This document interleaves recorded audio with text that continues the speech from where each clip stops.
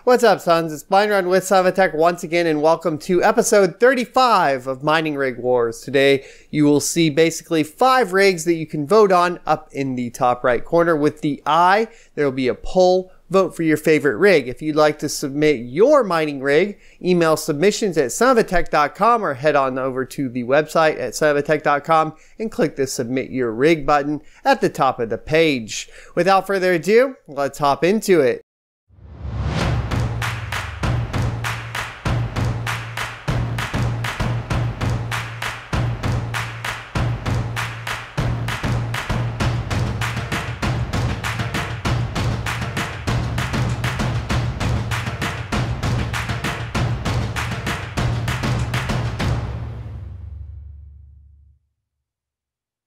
Starting things off today, we have Rig A PVC Mining by Neo. He's rocking 6 MSI GTX 1060 6GB on an MSI Z170A Gaming M5 with 8GB of DDR4 clocked at 2400 MHz. He has 120GB WD Western Digital blue solid-state drive, 2 Corsair RM650i PSUs, and he says he's got his power at 65%, core clock -400, and memory overclocked 800 MHz. Now he's mining Ethereum on these NVIDIA GPUs at 144 megahash a second with CLAYMORE version 11.4. Next we have Rigby, new kid in town by Umesh. He is rocking the Crosshair IV Formula with the Corsair Dominator 2GB and a Western Digital 320GB hard drive, the EVGA 1200 watt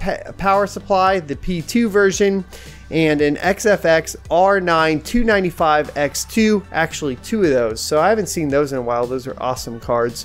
The CPU is the AMD Phenom II X6 1090T. His total hash rate is, get this, with 2 cards, well, 2 physical cards, 4 GPUs, 113 megahash a second on ETH. I doubt the power is really that great though. Rigsy Miner 1 by Griso. He's rocking the Gainward NVidia GeForce GTX Phoenix 6GB cards. I have never seen these before, and they look very interesting. I wish I could get one just to look at it. I've never heard of the company before either. He has a G4400 for the processor, and he has an ADATA drive for his, of course, operating system, and 4GB of DDR4 clocked at 2400 MHz. He has an MSI Z270A Pro with Windows 10 on an 80GB hard drive that we mentioned earlier, and he did the aluminum frame himself with 3D printed parts for, of course, the connections between the aluminum pieces there. His total hash rate is 152 megahash a second. Rig D M1 is Zeef, or by Zeef, and he is rocking the EVGA 750 watt power supply with another EVGA 1000 watt power supply, a Kaby Lake Celeron G3930 processor on the Asus Prime Z270 motherboard with 4GB of 2133 megahertz memory. He has the Kingston SSD now, 120GB solid state drive, 3 Sapphire RX 580 Nitro Plus editions, 2 Sapphire RX 570 Nitro Plus 4GB editions, and a single MSI Radeon RX 570 gaming. Next, or last, we have Rig E. If you'd like to vote for any of these rigs, don't forget to up in the corner. And this rig is called Homeless by Eduardo. He's rocking the Asus P7 P55D LX with an i5 760, so first gen i7 or i5 I should say, sorry.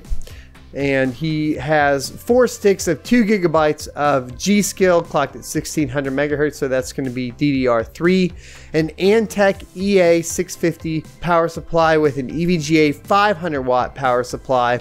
He has a single GTX 1070, and he has 2 GTX 970s and a single RX 560 Asus ROG Strix, the 4GB edition, not the 2GB. And he's running over a Wi-Fi band with the Linksys dual band Wi-Fi stick, and 2 Corsair fans, 120mm, and a SanDisk USB drive with Hive OS.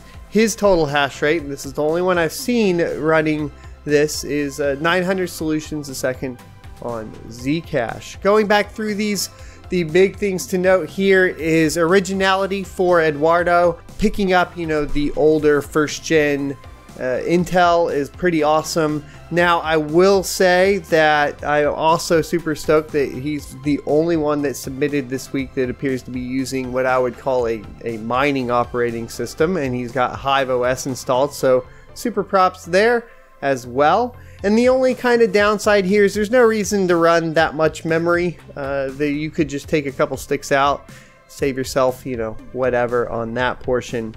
I was curious that we only have about a total of 1150 watts. However, we have 4 GPUs, 3 of which require a good amount of power. I would say about 200 a piece, so that's about 600 plus the other one, plus the system.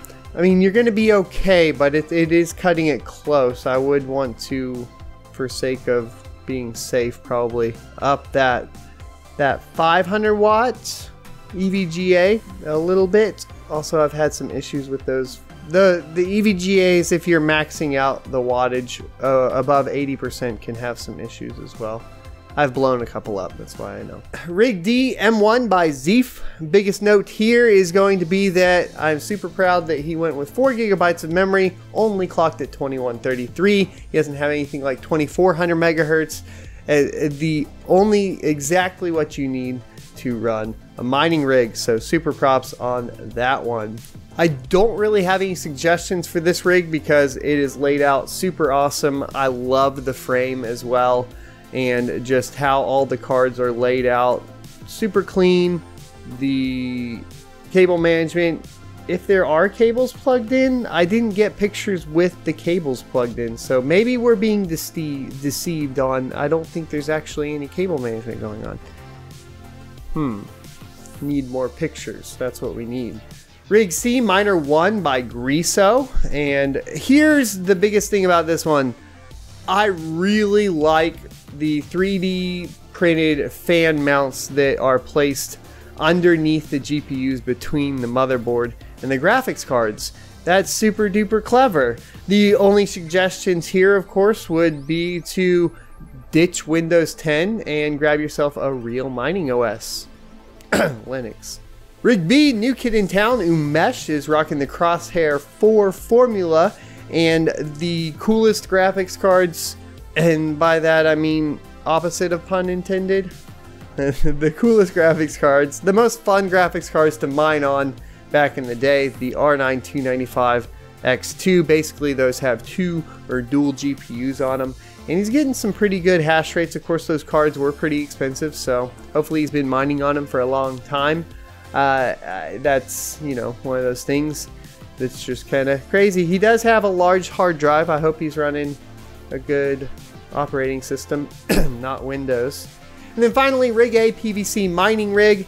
I'm a big fan of using the PVC for mining rigs. I have a coworker that's done it as well. It seems to be very cost effective, so super awesome there. I fully support that. I like that he gave us a lot of details on exactly what his kind of core clock was at and his memory. If you guys can do that when you submit, that'd be awesome. The 120 gigabyte Western Digital blue solid state drive worries me a little bit because that means that I think he might be on Windows.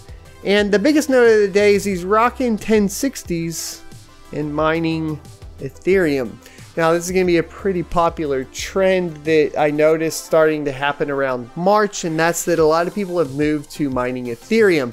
Now, with the dip in Ethereum, I'm sure that's going to be changing here too because it's been all over the place. But that brings me to the point of, don't ask me what coin is best to mine. I don't know.